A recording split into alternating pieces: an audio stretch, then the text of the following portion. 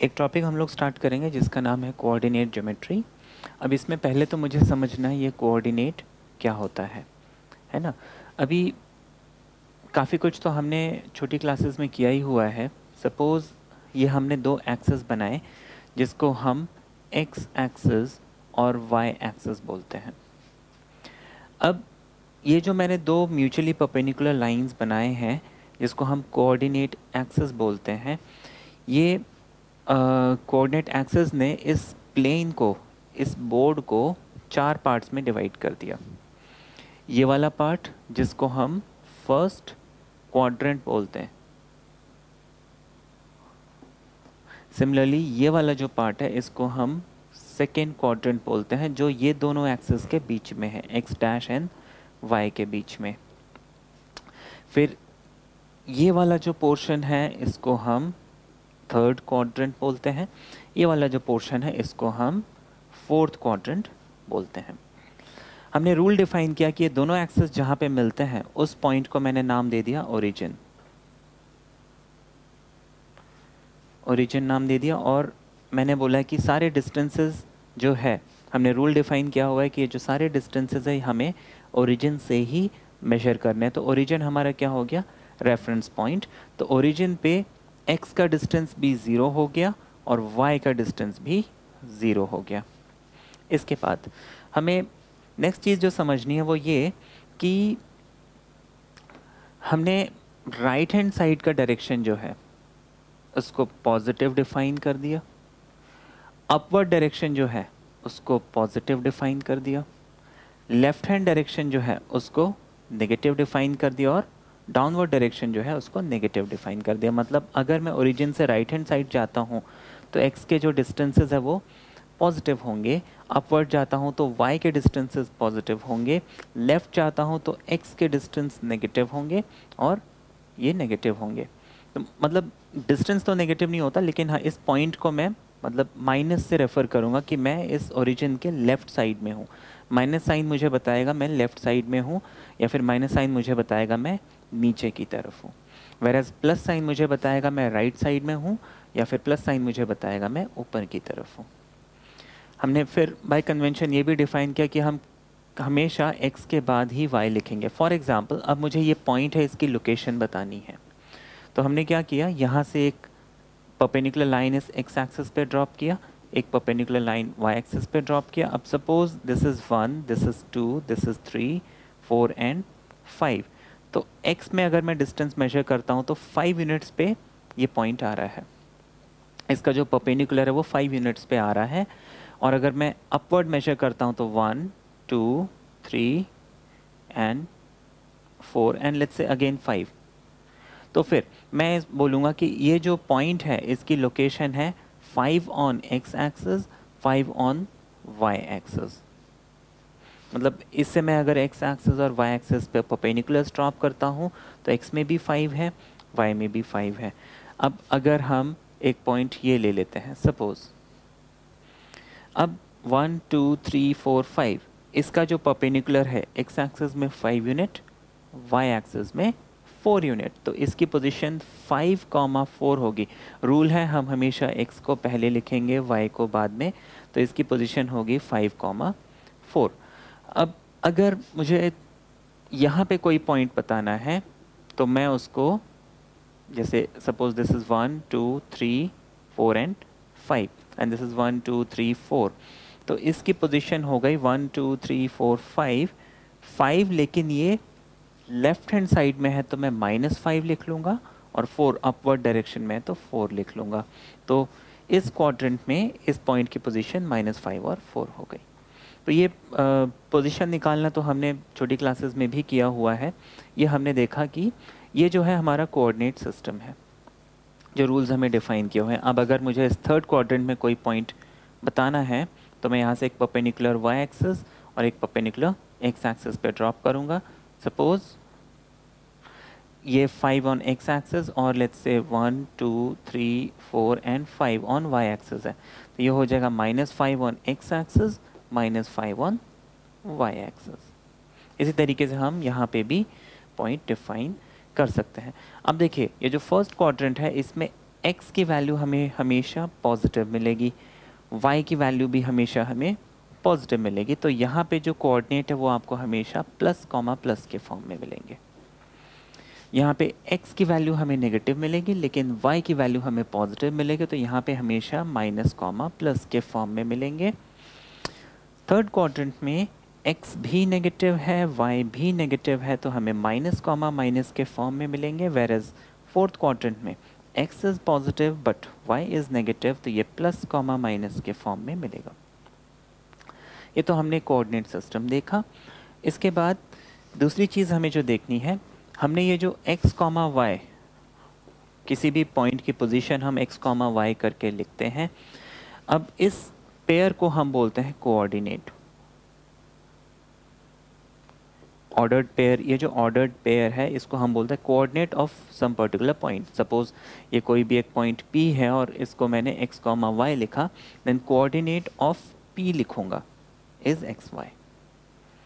फिर इसको, इन दोनों को पेयर को हम इकट्ठा तो xy बोलते हैं, लेकिन इसमें भी ये जो x वाला पार्ट है इसको हम बोलते हैं एब्सिसा, एंड जो y वाला पार्ट है इसको हम बोलते हैं ऑर्डिनेट। तो एब्सिसा और ordinate together they are called coordinate. तो ये तो हो गया हमारा कोऑर्डिनेट सिस्टम। अब इस कोऑर्डिनेट सिस्टम को हमने समझ लिया, हम इसमें फिर अलग अलग फॉर्मूलेज देखेंगे। Basically coordinate geometry is a mixture of geometry and algebra. इसमें चीज़ों को प्रूव करना कंपैरेटिवली इजी होता है, क्वेश्चन सॉल्व करना कंपैरेटिवली इजी होता है एज़ कंपेयर टू जो हमने यूक्लिड ज्योमेट्री जो 10th में और 9th में हमें मिलती है, उसके कंपैरिजन में ये इजी होता है। अब इसमें मुझे एक कॉन्सेप्ट समझना है जिसको हम बोलते हैं slope. Now what is slope? अभी हम सिर्फ इनके कॉन्सेप्ट समझेंगे, उसको फिर अप्लाई हम आगे क्वेश्चंस में देखते जाएंगे। नाउ स्लोप बेसिकली क्या होता है? स्लोप मतलब ढलान, है ना। अब जैसे मैंने बोला कि मैं यहाँ से सपोज़ कहीं जा रहा हूँ, लेट्स से एम्स की तरफ जाता हूँ, तो वहाँ पे जो स्लोप है वो बहुत ज़्यादा स्टीप है। अब यहाँ पे एक बहुत इम्पॉर्टेंट कॉन्सेप्ट आता है। जैसे मैंने बोला मेरे पास एक टेबल है, वो भारी है। अब कितना भारी है ये किसी को समझ में नहीं आ रहा, लेकिन अगर मैं बोलता हूँ मेरे पास एक टेबल है, उसका वेट है लेट्स से 1000 kg। मेरे पास एक टेबल रखा हुआ है जिस टेबल का वेट है 1000 kg। अब मुझे बताने की ज़रूरत नहीं है कि वो भारी है कि हल्का है, क्योंकि ये 1000, इससे हमें पिक्चर मिल गया कि ये बहुत भारी होगा। अब आप लोग ने देखा तो है नहीं वो टेबल कैसा है, बट इस 1000 हमें बता दिया वो बहुत भारी है। या फिर मैं बोलता हूँ कि मेरे पास एक टेबल है जिसका वेट है लेट्स से 150 ग्राम्स, तो इससे हमें पता चलेगा कि वो टेबल बहुत लाइट वेट है, हल्का है। तो बेसिकली मैथ्स में हम क्या करते हैं, ये जो नंबर्स है, ये नंबर्स हम क्यों देते हैं? इससे हमें पता चले कोई भी चीज़ कितना इंटेंस है, कोई भी चीज़ कितना स्ट्रॉन्ग या कितना वीक है। तो मैथ्स में हम हर चीज़ जो है नंबर्स में बताते हैं। अब स्लोप भी जो है मुझे क्या करना है, नंबर्स में बताना है। मुझे बताना है कि ये स्लोप कितना ज़्यादा इंटेंस, कितना स्टीप है। तो यहाँ पे स्लोप की डेफिनेशन है, suppose this is x axis, suppose this is why axis. अब ये कोई भी एक स्ट्रेट लाइन है, ऑब्वियसली बात है ये एक्स एक्सिस को कहीं ना कहीं कट करके निकला। अब ये एक्स एक्सिस का पॉजिटिव डायरेक्शन है इस तरफ, राइट हैंड साइड में। अब हमेशा रूल है एंटी क्लॉकवाइज, हम हमेशा एंगल को एंटी क्लॉकवाइज डायरेक्शन में मेजर करते हैं। तो इस एक्स एक्सिस के साथ मैं एंटी क्लॉकवाइज डायरेक्शन में इस लाइन का जो एंगल है उसको मेजर करता हूँ। ये एंगल सपोज मुझे मिला थीटा। देन इस एंगल का टेंजेंट जो ट्रिग्नोमेट्री में हमने पढ़ा है, इसको हम m से रिप्रेजेंट करते हैं, and this is nothing but slope of the line. इस लाइन का स्लोप कितना है, m। अच्छा, दूसरी चीज़ tan थीटा हो गया हमारा m, दिस इज स्लोप। ये स्लोप की हमारी डेफिनेशन हो गई। अब स्लोप का फॉर्मूला क्या होता है? स्लोप का फॉर्मूला हम देखते हैं, इसी में हम डिराइव करेंगे। Suppose x and y axis, this is any line, this is any point P, coordinate है x1 और y1, और इसमें कोई भी एक पॉइंट है Q, कोऑर्डिनेट है x2 एंड y2। मुझे इसका स्लोप निकालना है। हम क्या करते हैं कि यहाँ से एक परपेंडिकुलर ड्रॉप कर देते हैं, यहाँ से एक परपेंडिकुलर ड्रॉप कर देते हैं, ये लाइन ड्रॉ कर देते हैं। Suppose this point is M, this is Q, this is R, ऐसे कुछ भी हम नाम दे देते हैं। अब मुझे मालूम है कि ये पूरा हाइट जो है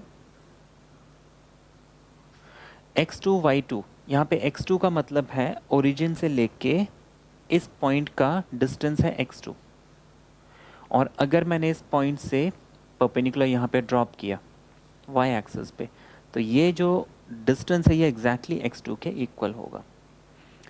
इस पॉइंट Q से अगर मैं एक परपेंडिकुलर ड्रॉप करता हूँ x एक्सिस पे, तो ये जो है इस y एक्सिस का जो इतना डिस्टेंस है इसके इक्वल होगा। That means this distance must be y2, मतलब ये वाली लेंथ।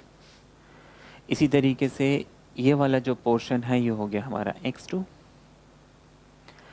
ऐसे ही अगर हम इस पॉइंट P को देखते हैं तो फिर मैं यहाँ से ये लाइन ड्रॉ करता हूँ, this height must be y1 and this distance must be x1।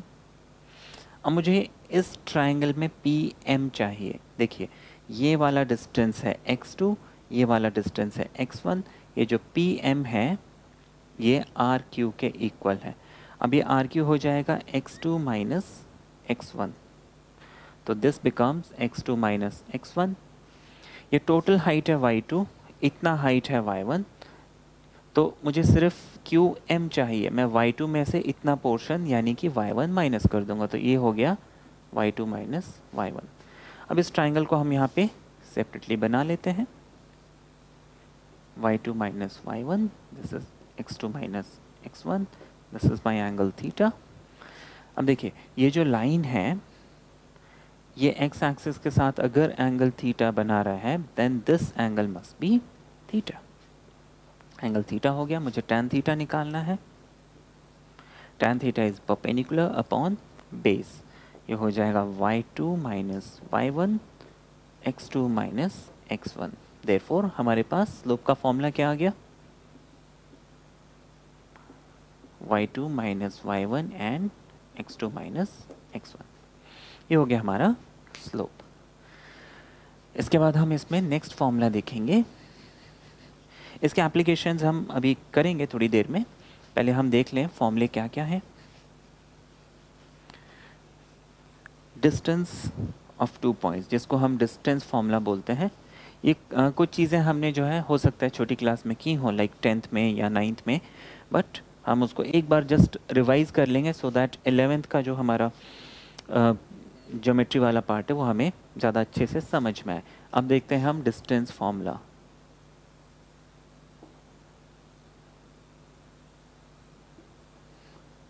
Now distance formula, distance formula में मुझे 2 पॉइंट्स दिए हुए हैं। Suppose this is P x1 and y1 and this is any point Q x2 and y2।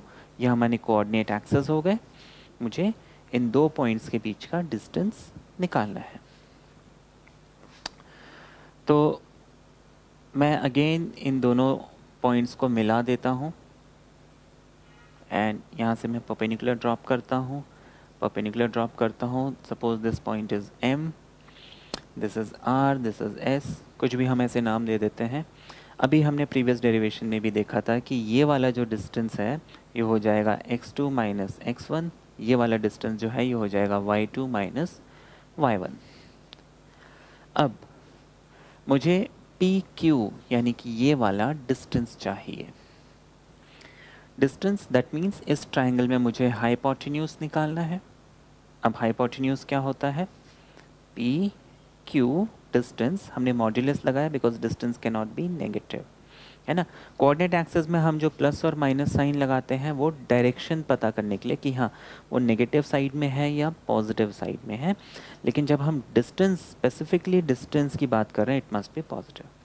तो P Q is equal to, हमने under root of, अब Pythagoras theorem हम लगाते हैं, जैसे हम इसको लिख सकते हैं पी एम स्क्वायर, इस ट्राइंगल में पी एम स्क्वायर और Q M square is equal to P Q square. That means P Q अगर मैं यहाँ स्क्वायर हटाता हूँ तो यहाँ रूट लग जाएगा। P M is nothing but x2 minus x1, तो हम x2 माइनस x1 का स्क्वायर लिख लेंगे। नेक्स्ट है हमारे पास Q M is nothing but x2 y2 minus y1 square लिख लेंगे। This is my distance formula. Distance formula में एक और चीज़, हम इस x2 माइनस x1 को अगर x1 माइनस x2 का square and y1 minus y2 का स्क्वायर लिखते हैं, कोई फ़र्क नहीं पड़ता because it's a whole square. तो नेगेटिव पॉजिटिव कुछ भी आए डजेंट मैटर, वो स्क्वायर में अपने आप प्लस बन जाएगा। इसके हम कुछ क्वेश्चंस देखेंगे। अब हम कुछ क्वेश्चंस करेंगे, इसमें कुछ क्वेश्चंस देखते हैं जो डिस्टेंस के डिस्टेंस फॉर्मूला के ऊपर बेस्ड है। आपको बोला find the distance between this point and this point, this point and this point, this point and this point. तो हम सबसे पहले जो फर्स्ट क्वेश्चन है उसको करते हैं। हमारे पास if this is A and this is B, then distance A B is equal to under root of, formula मेरे पास क्या होता है, x2 minus x1 whole square y2 minus y1 whole square under root के अंदर। मैं वही करूँगा यहाँ पे, x2 minus x1 whole square, ये फॉर्मूला लगा लेता हूँ, मॉड्यूलस इज इक्वल टू, मैं इसको x1 y1 डिफाइन कर देता हूँ और इसको x2 y2 डिफाइन कर देता हूँ। यहाँ पे ध्यान रखना x1 के साथ y2 नहीं आएगा, x1 है तो y1 आना चाहिए, x2 है तो y2 आना चाहिए। अब ये मेरी मर्ज़ी है, मैं x1 x2 इस x1 y1 इसको डिफ़ाइन करूँ या इसको डिफ़ाइन करूँ, कोई फ़र्क नहीं पड़ता। लेकिन हाँ, अगर x1 है तो साथ में y1 होगा। ये चीज़ हो गई। अब हम वैल्यूज़ पुट कर देंगे, x2 माइनस x1, तो x2 मेरे पास है 5, x1 मेरे पास है 2, y2 which is 7, y1 which is 3।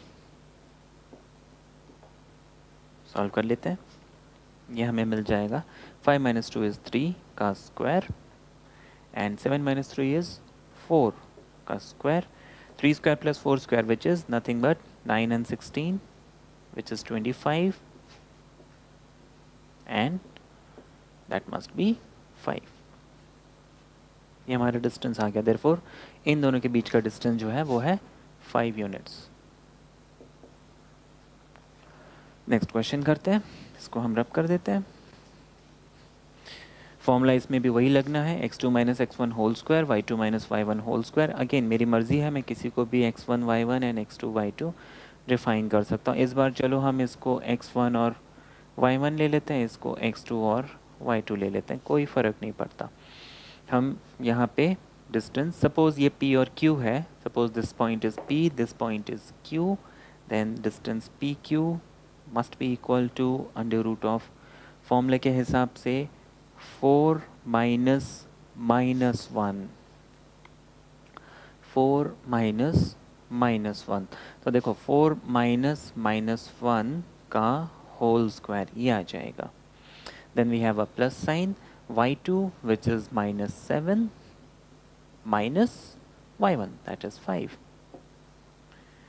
now minus minus plus, तो ये हो जाएगा अंडर रूट में 4 प्लस 1 दैट मस्ट बी 5 का square, minus 7 minus 5 is minus 12।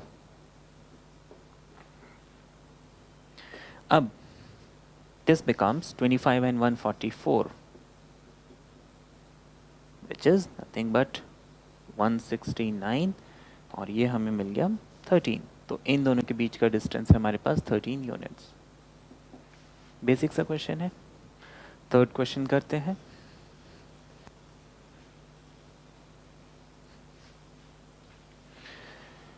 Formula तो इसमें यही लगेगा। अच्छा, जब भी हमें इस टाइप के क्वेश्चंस मिलते हैं ना, जहाँ पे हमें नंबर नहीं दिया हुआ है, सम आर्बिट्री कांस्टेंट्स, आर्बिट्री वैल्यूज़ दी हुई हैं, तो यहाँ पे हमारा एम होता है मैं उसको ना सिंप्लीफाई करके आंसर लिखूँ। अब suppose this is x1 and y1 and this is let's say x2 and y2। हम यहाँ पे क्या करते हैं, distance, if this is a and this is b, then distance AB must be under root of x2 minus x1, that is a t2 का square. x2 की जगह a t2 आ गया, माइनस लिखा हमने, x1 की जगह a t1 आ गया, इसका होल स्क्वायर। अब यहाँ पे देखो कई बार कन्फ्यूजन हो जाता है कि स्क्वायर है, लेकिन देखो फॉर्मूले में होल स्क्वायर है, तो इस बात का हमें ध्यान रखना है। अच्छा, इसके बाद मुझे केयरफुली मुझे क्वेश्चंस को करना है। कई बार क्या है, सिंपल क्वेश्चंस में हम गलती कर देते हैं, तो ऐसा नहीं होना चाहिए, बहुत ध्यान से हमें करना है। This becomes whole square plus y2, now y2 is 2a t2 minus y1 is what, 2a t1 whole square.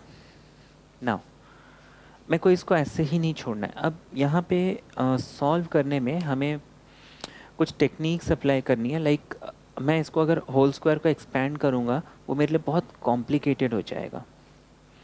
मुझे देखना है क्या मैं यहाँ पे कुछ कॉमन ले सकता हूँ। ऑफ कोर्स मैं यहाँ पे a कॉमन ले सकता हूँ, यहाँ पे 2a कॉमन ले सकता हूँ। अब यहाँ पे एक चीज़ समझनी है,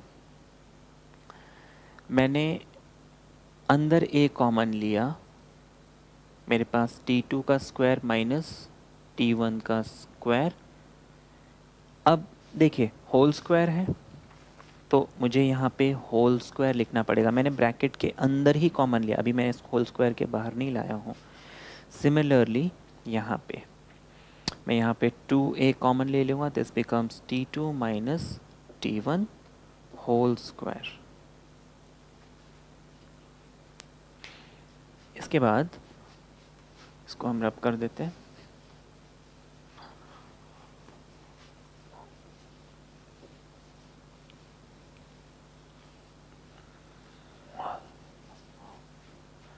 अब हम क्या करेंगे, होल स्क्वायर है।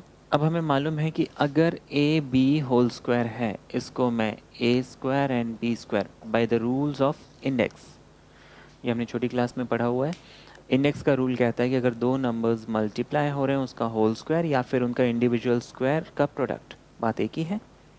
तो हम यहाँ पे यही रूल अप्लाई करेंगे। दिस बिकम्स, ये स्क्वायर जो है यहाँ लग जाएगा और यहाँ लग जाएगा, तो ये बेसिकली इज इक्वल टू हो जाएगा ए स्क्वायर एंड t2 का स्क्वायर माइनस t1 का स्क्वायर होल स्क्वायर। ये स्क्वायर जो है दोनों को मिल गया। इसी तरीके से यहाँ पे प्लस लिख लिया हमने। अब देखो 2a को हमें स्क्वायर देना है और इस पूरे को भी स्क्वायर देना है, तो 2a and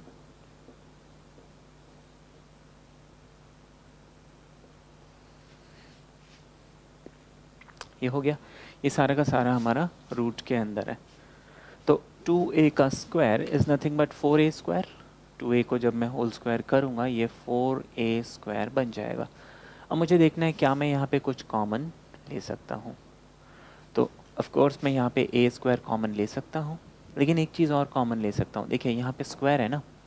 now what is a square minus b square? a plus B and a minus B.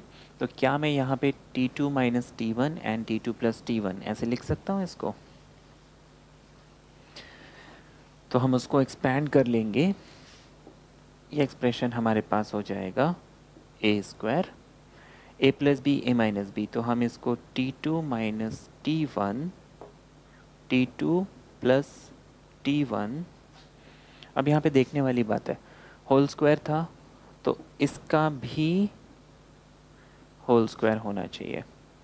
अब वही रूल हम अप्लाई करेंगे जो हमने यहाँ पे किया था, तो ये होल स्क्वायर जो है दोनों को मिल जाएगा। तो मैं ये ब्रैकेट भी लगा के इसको एक ही स्टेप में कर सकता हूँ।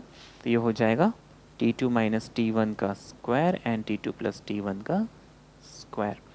Then we have 4a square and T2 minus T1 whole square. अब हम देखते हैं कि कुछ कॉमन आ रहा है यहाँ पे। तो यहाँ पे ए स्क्वायर कॉमन आ रहा है, T2 माइनस T1 का होल स्क्वायर कॉमन आ रहा है, जिसको हम कॉमन ले लेंगे। This becomes a square T2 minus T1 whole square. Bracket में बच जाएगा T2 का square, sorry T2 plus T1 whole square. And देखो मैंने इस चीज़ को इस चीज़ को इस चीज़ को कॉमन ले लिया, T2 plus T1 whole square बच गया, यहाँ पे सिर्फ 4 बचेगा। Now I will solve it.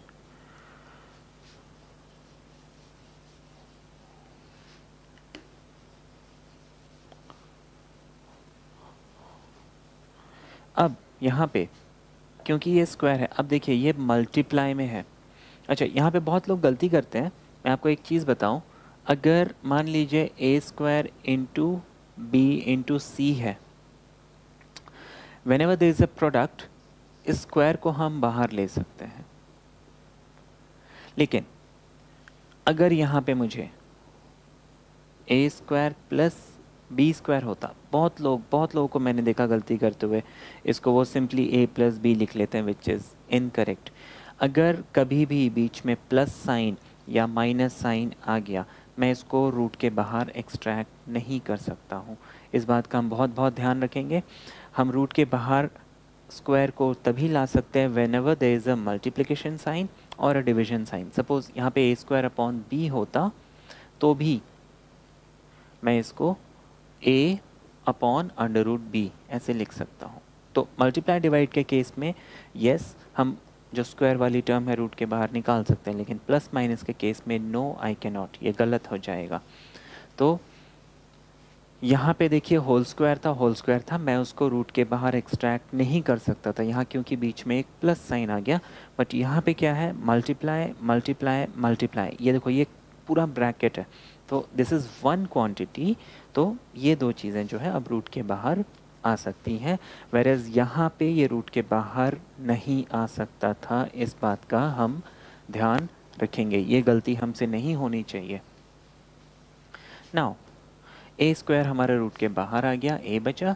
T2 minus T1 whole square जब रूट के बाहर आएगा, इसका स्क्वायर हट जाएगा, हमारे पास T2 माइनस T1 बचेगा।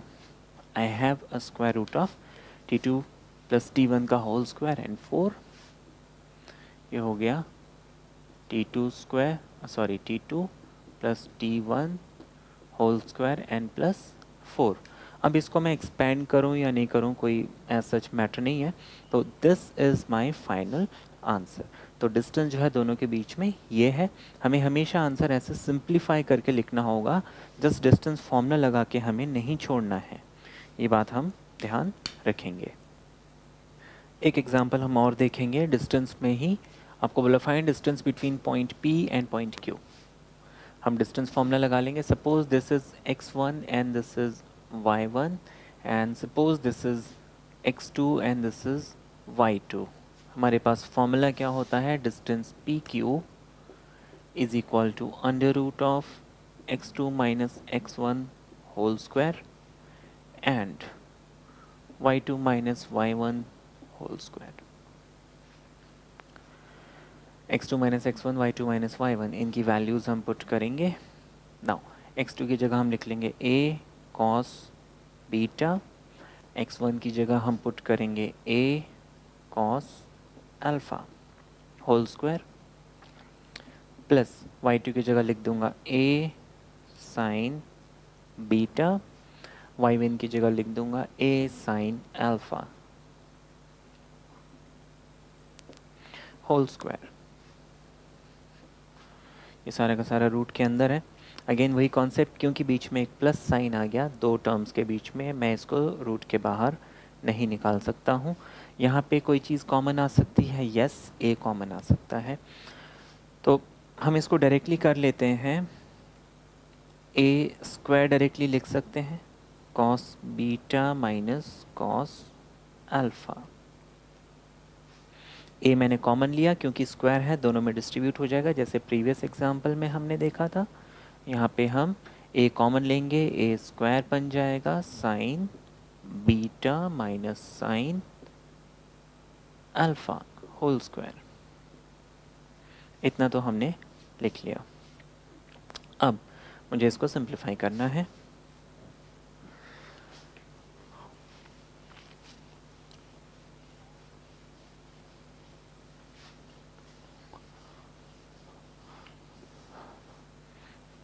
अब cos beta minus cos alpha को मैं क्या कर सकता हूँ, हमने यहाँ पे लिखा ए स्क्वायर। अब देखिए ट्रिग्नोमेट्री के हमें फॉर्मूलेज यहाँ पे यूज़ करने हैं। अब हमने पढ़ा हुआ है cos C minus cos D is 2 sign C plus D bye 2 sign D minus C bye 2, जिसको हम sign C minus D by 2 अगर लिखना चाहें तो यहाँ पे सामने एक माइनस साइन आ जाता है। ये ट्रिग्नोमेट्री का रूल है, कॉस सी माइनस कॉस डी। अच्छा, इसी तरीके से साइन सी माइनस साइन डी का फॉर्मूला होता है 2 cos C plus D by 2 sign C minus D by 2। तो हम यहाँ पे वही रूल अप्लाई करेंगे। Cos beta minus cos alpha में मैं ये वाला फॉर्मूला लगा लूँगा, तो ये हो जाएगा -2 साइन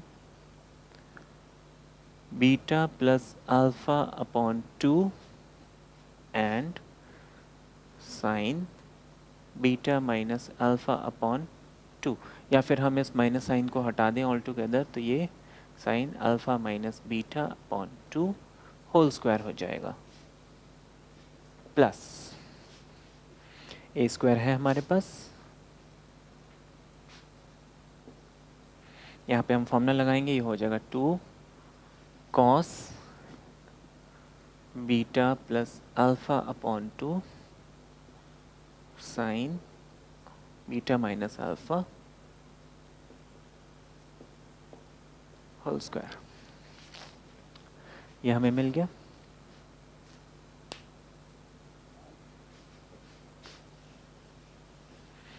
अब हम इसको फर्दर इसमें देखेंगे कुछ कॉमन आ रहा है क्या। कुछ कॉमन आ रहा है तो हमें उसको कॉमन लेना है। अब देखिए यहाँ पे ये स्क्वायर जो है होल का स्क्वायर है, मतलब 2 को भी स्क्वायर मिलेगा, इसको भी स्क्वायर मिलेगा, इसको भी स्क्वायर मिलेगा। Basically A B C whole square can be written as a square B square and C square. तो हम यही चीज़ यहाँ पे अप्लाई करेंगे, तो ये हो जाएगा under root of A square, 2 का square is 4 sine square beta plus alpha upon 2 sine square alpha minus beta upon 2 and नीचे हम सॉल्व करते हैं। इसको हम लिख सकते हैं ए square 4 cos square beta plus alpha upon 2 and sine square beta minus alpha upon 2। ये सारा का सारा रूट में है। ए square 4 and sine square alpha minus beta. अब देखो यहाँ पे थोड़ी प्रॉब्लम आ गई, यहाँ पे अल्फ़ा माइनस बीटा है, यहाँ पे बीटा माइनस अल्फ़ा है। क्या किया जाए? तो हम यहाँ पे एक काम करते हैं कि हमें मालूम है sign minus theta equals to minus sine theta. अब साइन ए माइनस बी को हम लिख सकते हैं माइनस साइन बी माइनस ए, ऐसे लिख सकते हैं। तो अब देखो अगर मुझे इसका होल स्क्वायर करना है, इसका होल स्क्वायर करना है, तो ये स्क्वायर जो है ये हो जाएगा साइन स्क्वायर ए माइनस बी, और ये हो जाएगा माइनस का स्क्वायर होता है प्लस, ये हो जाएगा साइन स्क्वायर बी माइनस ए। तो बेसिकली स्क्वायर्स में मैं अल्फ़ा माइनस बीटा लिखूं या बीटा माइनस अल्फ़ा लिखूं, इट डजेंट मैटर। तो मैं यहाँ पे अल्फ़ा माइनस बीटा अपॉन 2 लिख लेता हूँ। ये बात समझ में आ गई? कॉमन ले सकते हैं, ए square 4n sine square alpha minus beta, तो हमारे पास 4 कॉमन आ गया, ए स्क्वायर कॉमन आ गया, sine square alpha minus beta upon 2 common आ गया, ब्रैकेट में मेरे पास बच गया sine square beta plus alpha upon 2 और यहाँ पे plus cos square beta plus alpha upon 2 bracket close under root. अब sine square theta and cos square theta होता है 1, तो ये टर्म 1 बन गया। तो हमारे पास जो फाइनल रिजल्ट बचेगा वो हो जाएगा 2, क्योंकि 4 का रूट होता है 2, ए स्क्वायर का रूट ए, साइन स्क्वायर जो है साइन बन जाएगा अल्फ़ा माइनस बीटा अपॉन 2। ये हमारा डिस्टेंस आ गया है ना। इसमें हाँ हो सकता है कि बुक में आंसर जो है बीटा माइनस अल्फ़ा दिया हो, इट रियली डजेंट मैटर, क्योंकि हमें डिस्टेंस निकालना है ना। देखो डिस्टेंस हम इसलिए स्टार्टिंग में हमने क्या किया था, पी क्यू के आगे मॉड लगा दिया था, तो मुझे बस ये देखना है कि ये पॉजिटिव है कि नहीं। अगर अल्फ़ा माइनस बीटा नेगेटिव भी हमें मिलता है ना, हम उसको पॉजिटिव बना के आंसर लिखेंगे। तो beta minus alpha, alpha minus beta, it really doesn't matter unless ये क्वेश्चन प्रूव करने के लिए बोला। अगर प्रूव करने के लिए बोला होता तो मैं इसको बीटा माइनस अल्फ़ा प्रूव करता या अल्फ़ा माइनस बीटा प्रूव करता, वट एवर, बट यहाँ पे चलेगा ये।